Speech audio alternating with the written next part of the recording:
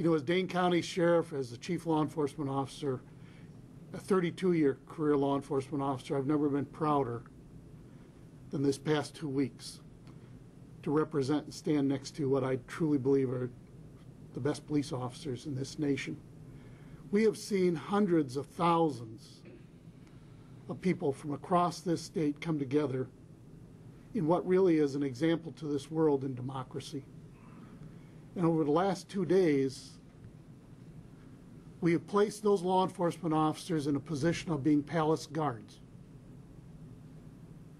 instead of protectors of public safety. We've heard recently a phone call that has the potential to cause disruption among peaceful demonstrators, jeopardizing public safety and the safety of those dedicated men and women who have come together to ensure freedom of speech, freedom of assembly, and freedom and access to their capital.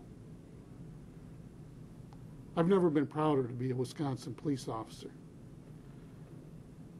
But I'm glad that this afternoon Judge Mosier issued an order that the Capitol be opened.